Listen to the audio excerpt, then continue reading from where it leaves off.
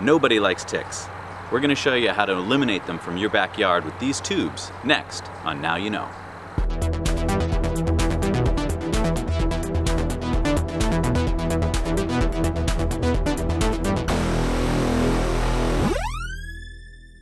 So we're going to show you how to make these tubes. But to do that, we first have to go back a couple steps and explain to you how ticks work. So let's show you. So a tick starts off as a larva, and it needs a source of blood to feed off of to grow. So to survive, it must find a host to latch onto. Now a larva typically does not carry Lyme disease because the bacteria that cause Lyme disease does not pass from the mother tick to the offspring. So on the first feeding in its life cycle, this is where the tick gets infected. This first host is typically a rodent or a deer, what is called a vector. The vector helps spread the disease. So now after the larva feeds off its first host, it is now dangerous to us people and pets because it could now be carrying the Lyme bacteria.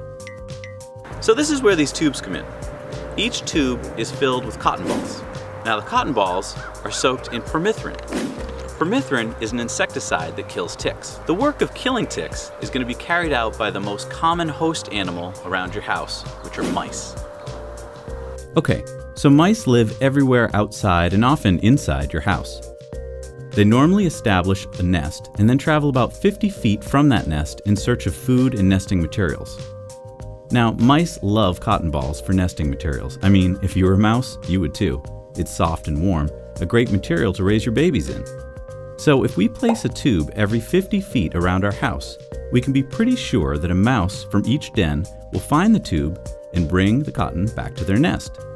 So when they bring this permethrin-soaked cotton ball back to the nest, they get the permethrin all over their bodies, which not only kills any ticks that are on them, but also any ticks that will hop on them for weeks to come. So what's so interesting about permethrin is that even after it dries, it stays effective on whatever you sprayed it on. Cotton balls, fur, your clothes. So you can either order pre-made tick tubes, we'll put the link down below, or you can make your own. We'll show you how to do that next. Okay, so you'll need some toilet paper tubes, or you can use tubes from a roll of labels. Basically anything that a mouse can get itself into. You'll need some cotton balls. We got these on Amazon for about $4. And you'll need some permethrin.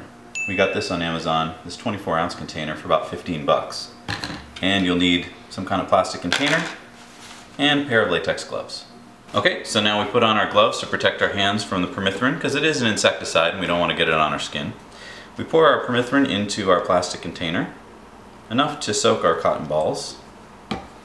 Next, we take our cotton balls and soak them in the permethrin. You'll want to soak as many as you need to fill your different tubes.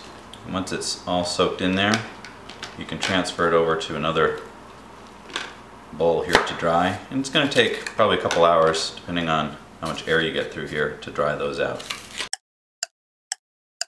Okay, so once your cotton balls have dried, which is going to take an hour, 2 hours, depends on your conditions, you're going to take your tubes. These are some small ones from a roll of labels, and you're going to stuff them in there. That looks pretty good. If you have bigger containers like these toilet paper tubes, you'll stuff them in there too. You don't have to stuff them full. You just want to get enough in there that would be interesting for a mouse to grab and bring back to their den. So now all we need to do is place a tick tube every 50 feet in places where we think mice might like to hang out.